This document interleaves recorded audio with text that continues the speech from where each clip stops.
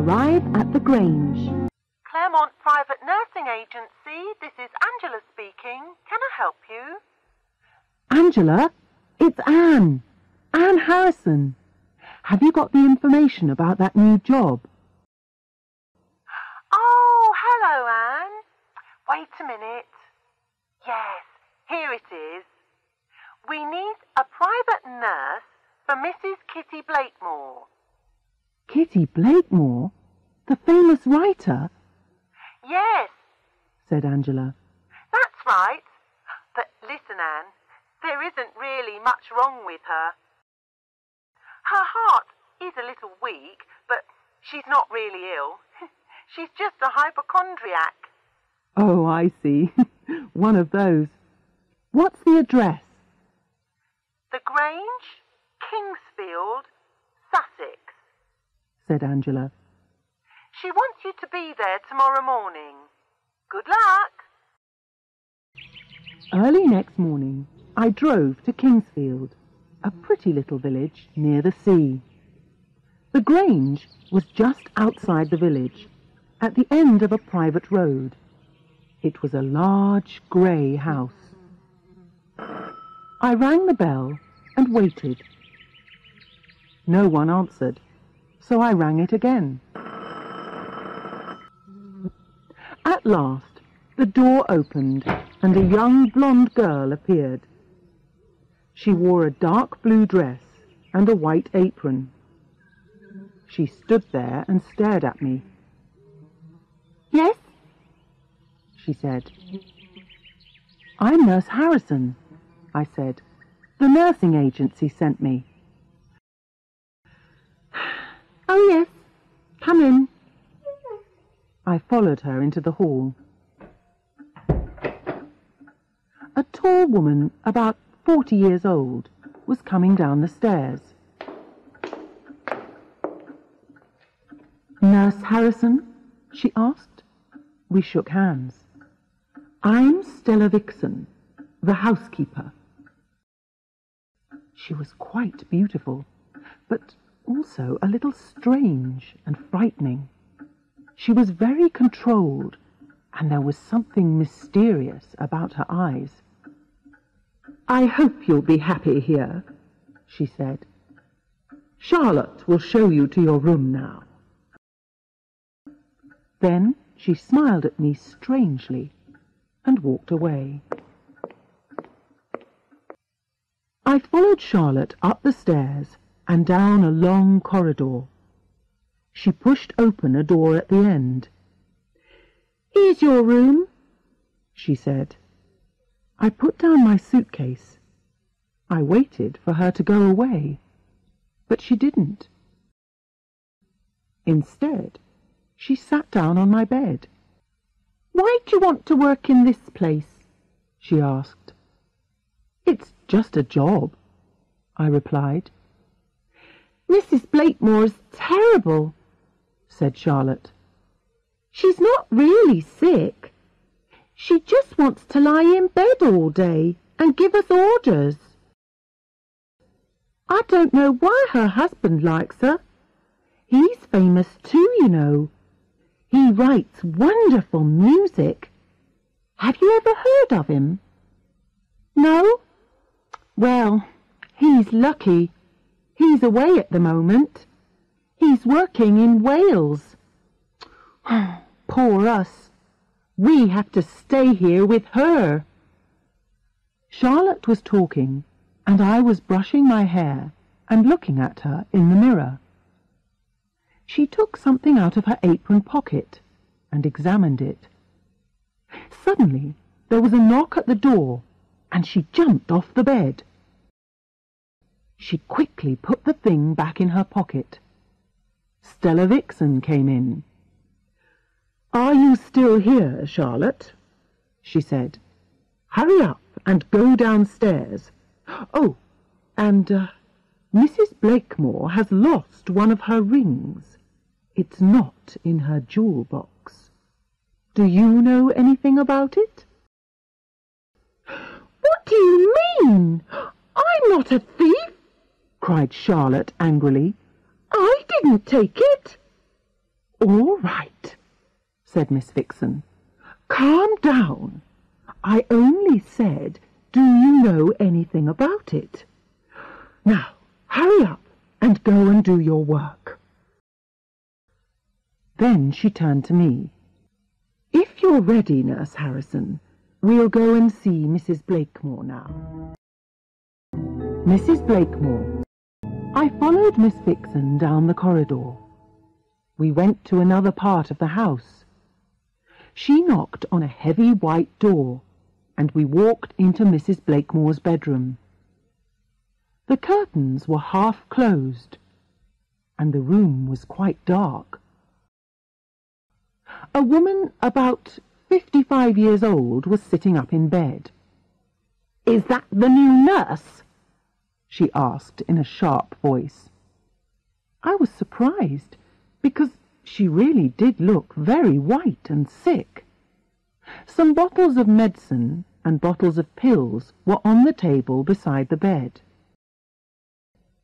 The bed itself was covered with books, letters, and half-eaten chocolates. "Yes, this is Nurse Harrison," said the housekeeper. "Good," said Mrs. Blakemore. "Now you, get out and leave us alone." I was astonished, but Miss Vixen said nothing. She just smiled politely and left the room. Mrs. Blakemore stared at me. "You look intelligent, nurse," she said. "These others, they're all useless. I'm not getting better, you know. I'm getting worse." A look of fear came into her eyes. "Do you know, sometimes I think that someone is poisoning me." "Nonsense," I said. "You just need some nice fresh air." I pulled back the curtains and opened the window. Sunlight poured into the room. I took her temperature. It was perfectly normal. "Now, Mrs. Blakemore," I said, "a nice walk in the garden will make you feel a lot better." "Oh, don't be silly," she said. "I'm much too weak." At that moment, Miss Vixen opened the door and said, "Dr. Spencer is here." A short, fat man with glasses came in. "And how's my patient today?" he asked. "I've got a very nasty taste in my mouth, doctor," she complained. "My legs hurt, and I feel sick." "Ah," he said, "but you've got a nice new nurse. What a lucky woman you are." "Listen, doctor," said Mrs. Blakemore, "I'm not getting better. I was sick last night." "Oh dear," said Dr. Spencer. "You've been eating too many chocolates." He smiled at her and then at me. "I'm really sick, you fool," said Mrs. Blakemore angrily.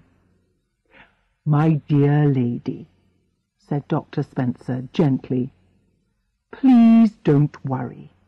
You worry too much." He looked at me. "I'll just give her a little injection. It will calm her down." I nodded. "She has some strange ideas," he said. "She's a writer, you see." The injection worked. Soon she was lying there quietly. Then Dr. Spencer noticed the chocolates. "Look, what did I say? More chocolates. Dear, dear." "Yes, my nephew always brings me chocolates," said Mrs. Blakemore. "Your nephew?" "My nephew, our vicar, the Reverend John Palmer," she explained in a tired voice. Oh, so he's your nephew, is he? That's interesting, said the doctor. I didn't know that. I've told you hundreds of times, said Mrs. Blakemore.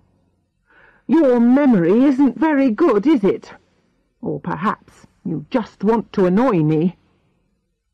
He laughed a little nervously, and he left the room. Useless man, she said. Then she smiled at me strangely. I've got a little joke for Dr. Spencer. Have you? I said. Yes. I've told him that I'm going to leave him a lot of money in my will when I die.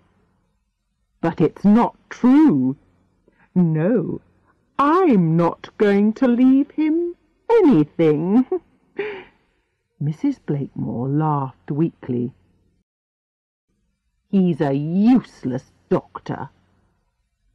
Why don't you get a new one? I asked. This isn't London, you know, she said. This is the country.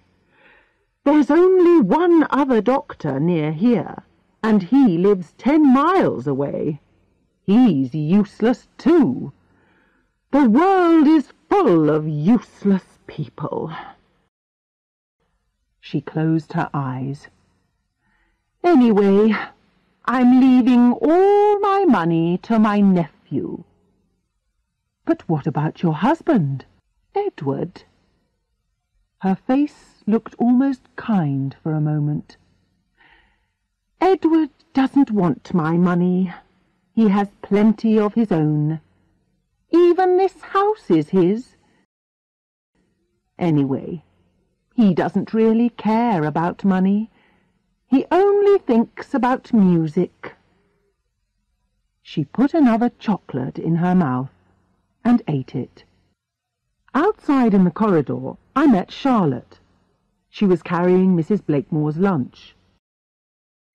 She took it into the bedroom, and then she showed me the way to the kitchen. Here we all ate in silence, until Bernard, the cook, suddenly put down his knife and fork. What do you think of her, then? He asked me. Mrs. Blakemore? Oh, she seems all right, I replied. All right, he said. She's rude, selfish and mean. Do you know, she's got lots of money, loads of it, but she always makes us use the last little bit of everything. The last bit of milk, the last bit of bread. Well, perhaps she doesn't like to waste anything, I said. There was silence again. Mrs. Blakemore thinks that someone is poisoning her, I said. Bernard laughed. Really? He said. I'm sure that we would all like to poison her if we could. I would do it if I could think of a good way. Miss Vixen's face went white. He walked with some difficulty. I saw that he had something wrong with his left leg. Suddenly, Charlotte said to me, That's a nice ring you have. It's a diamond, isn't it? Yes, I said. I'm getting married next year. Oh, I'd like to get married too, Charlotte said. I want to marry a rich man. Then I can have a big house like this, and a maid. She laughed. Who knows? Perhaps if Mrs. Blakemore dies, Mr. Blakemore will marry me. He's a bit old, but he's famous, and he is rich. A nasty taste. After lunch, I visited my patient. She was asleep. The plate was by the bed. She hadn't eaten very much. I thought. She doesn't need all these bottles of medicine and pills. She just needs some vitamin tonic. I decided to walk into the village and buy some for her. It was a beautiful afternoon, and the village looked very pretty. As I passed the church, I remembered that the vicar was Mrs Blakemore's nephew, so I went inside to have a look. It was a lovely old building, but it was in a terrible condition. Some of the coloured glass in the windows was broken, and there were holes in the roof. There was only one shop in Kingsfield. The woman who owned it was busy.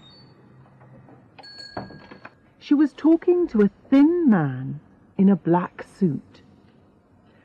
"Oh dear, Vicar," she said, "it's going to cost a lot of money to mend that roof." "Don't worry, Mrs. Owen," he said. "We'll get the money." Then she noticed me, a stranger. Her smile disappeared. "Yes?" she said. The vicar turned round. I could see his face now. It was a proud face, with a thin mouth and dull eyes. So this was Mrs. Blakemore's nephew. "Hello," I said brightly. That evening I saw Reverend Palmer again. I had just helped Mrs. Blakemore to go to her bathroom. She wanted to wash and brush her teeth. When he came in, I was helping her to get back into bed. He was holding another box of chocolates. "Ah, John, it's you. Come and sit down," she said. "Look, I've got a nice new nurse. She's going to make me better." He looked at me, but I don't think he remembered me. "Smile, John, smile," his aunt said. "You're always so serious." "That's because I am very worried about the church, Aunt Kitty," he said. "We need thousands of pounds to mend the roof." "Oh, stop it," said Mrs. Blakemore. "You're always talking about the church. It's so boring. Come on, nurse, open the chocolates. My nephew needs something to make him smile." I stood beside her in the bathroom. I thought she might fall. The toothpaste was nearly finished, but she managed to get out every last bit. She brushed her teeth several times. I smiled. I remembered what Bernard had said about her. "That's better," she said. "Get me some more toothpaste tomorrow, nurse. Here." She gave me the empty tube. "This is the kind I like. They don't sell it in the village. You'll have to drive to Hastings. My husband usually gets it for me."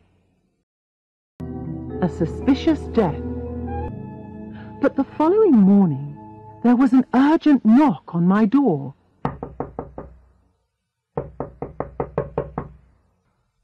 It was Stella Vixen. "Nurse! Nurse!" she cried. I stared at her. "Yes, I must go," she said. "I must go and telephone Mr. Blakemore at once. Oh, what am I going to say?" "Telephone Dr. Spencer, too," I said. Then I ran down the corridor. Mrs. Blakemore was lying with her eyes open. The light beside her bed was still on, and the curtains were closed. The empty milk glass was on the floor. I lifted her arm, but it was already cold. A strange, sweet smell came from her mouth. Charlotte appeared with the breakfast. "Take that away," I said. "I'm going to call the police." "The police?" she whispered. "I think that Mrs. Blakemore has been murdered." I phoned the police, and a moment later Dr. Spencer arrived. "Oh dear," he said. "I can't understand it. Her heart was a little weak, but it was nothing serious. I just can't understand it. I didn't think that she would die." "No, Doctor." "Neither did I said coldly. "But perhaps her heart wasn't the problem. Can you smell that strange smell? Perhaps she has been poisoned." "Poisoned?" His hands shook. "Who gave her these chocolates?" "Her nephew," said Dr. Spencer. "But you needn't worry. He's our vicar." "Anyone can be a murderer," said the inspector calmly. "We'll take that away, Constable. We'll take those bottles of medicine, and that bottle of tonic too." "There's an empty glass on the floor here, sir," P.C. Hemmings said. "Who's Bernard?" "Only Charlotte," said Miss Vixen. "The maid." Inspector Braddock looked out of the window. "Perhaps Mrs. Blakemore was poisoned," he said. "We don't know yet. We must wait for the results of the autopsy. Ah, there's the ambulance. They've come to take the body away. Now then, is there a Mr. Blakemore?" "Yes," said Miss Vixen. "He's been working in Wales for a few weeks. I've just called him. He'll be here this evening." Who is the murderer? At about 6 o'clock, I went downstairs. Mr. Blakemore had just arrived. Charlotte was taking his suitcase. He was a good-looking man, of about 50, with white hair. His face was tired and worried. "Come into my study," he said to Miss Vixen, "and tell me all about it." He turned round. "Are you suggesting that I poisoned her? What about you? It's strange, isn't it? You arrive here, and the next day Mrs. Blakemore is murdered." "Don't be silly," I said. "I don't have a motive." Suddenly, Stella Vixen rushed in. "Nurse Harrison, quick! Can you come and see Mr. Blakemore?" When I reached his study, he was walking up and down. "Sit down, Mr. Blakemore," I said. "Here, let me pour a drink for you." They only spoke to Mr. Blakemore that night. But the next day they returned and questioned everybody. Then, the following day, a lawyer came to read the will. Dr. Spencer and Reverend Palmer arrived to hear it with the others. I was not invited, so I spent the morning in my bedroom. They all have a secret. That afternoon, the inspector announced, "We now have the results of the autopsy. Mrs. Blakemore was poisoned. She was probably given small amounts of arsenic for some time to make her weak. Then another poison, cyanide, finally killed her. He looked around at us all. Everyone seemed nervous and uncomfortable. "Now then," he continued, "what was the motive for this murder?" "Well, money's usually a good motive. And in her will, Mrs Blackmore left all her money to her nephew, several £1,000,000. Nothing to anyone else. Nothing to her husband. This seems a bit strange." The Reverend John Palmer looked down at his hands, embarrassed. "There's nothing strange about it," said Mr Blackmore quietly. Kitty always said that she was going to leave everything to her nephew. She had no children, you see, and she was very fond of her sister. So, when her sister died, she decided to look after her sister's son. Anyway, she didn't need to leave me any money. I have plenty, and this house is all mine." "I see," said the inspector. "Well, Vicar, now you've got plenty of money too, haven't you? You can mend that church roof now, can't you?" The Reverend Palmer's face went red, but he said nothing. The inspector continued, "P.C. Hemmings, please read those lines about Dr. Spencer in the will." The policewoman stood up and read from the will. "Dr. Spencer is expecting a reward, but it was only a little joke. How long have you known Mrs. Blackmore?"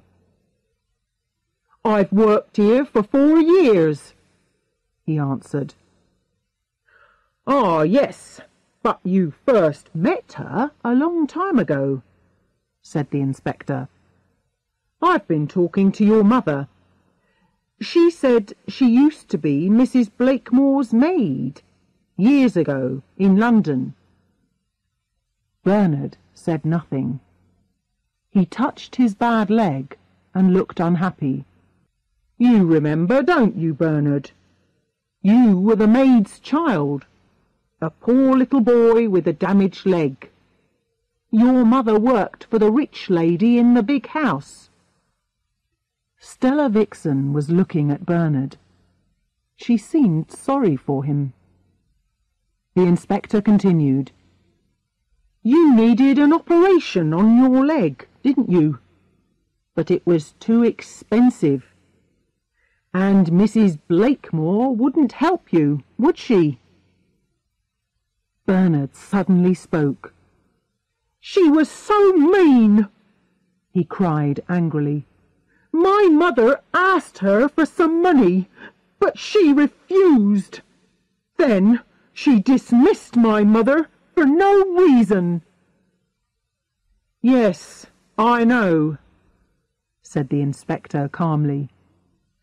"Then, years later, you came to work for Mrs. Blackmore yourself. You wanted to kill her, didn't you?" Bernard laughed. "I certainly hated her," he said. "But at first I didn't know that it was the same woman. Believe me, Inspector, I was surprised to see her again. I stayed because I like the country. There are other reasons too." He looked over at Charlotte with a smile, but she looked away from him angrily. Two unhappy women. Later, at about 10 o'clock, I left my bedroom and went down the corridor to the bathroom. On my way back, I heard something. Someone was crying. The noise came from Miss Vixen's room, so I knocked on her door. It's me, Nurse Harrison, I said. Is anything wrong? The handle turned and the door opened a little. Can I come in? I said. She looked terribly unhappy and her eyes were red. What's the matter? I asked. I can't tell you, she whispered. Sit down here on the bed, I suggested. You're normally so calm and controlled. What is it? She looked at me for a moment. Then she hid her face in her hands. I didn't want her to die, she whispered. She wasn't always a very nice woman. There was no reply. So I knocked again. At last she opened the door. What is it? She said sleepily. I need to talk to you. I'm half asleep, she complained, but she let me in. She got back into bed. She did not reply. Instead, she looked bored. She began to play with something on one of her fingers. It was a diamond ring. That's pretty, I said. Who gave it to you? She would not answer. Listen, Charlotte, I said. I tried to be gentle. Did Mr. Blakemore give you that ring? Who? I went into the study with some wood for the fire. It was in February. I tried to understand. Charlotte, you went into the study and you saw Mr. Blakemore, and he was trying to kiss his wife. Is that right? No, silly, she cried. I stared at her in astonishment. She started to cry. Later, he gave me this little ring.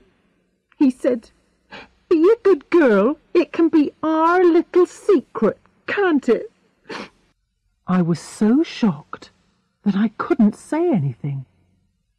I remembered the strange look that Mr. Blakemore had given Miss Vixen, and the look of embarrassment on her face. I don't know why he wanted her, said Charlotte. He wanted her to marry him. Will I have to give back the ring? I don't know, Charlotte. Anyway, there are more important things than your ring. I left her. Outside, I began to shake with fear. A perfect murder. Suddenly, I heard footsteps.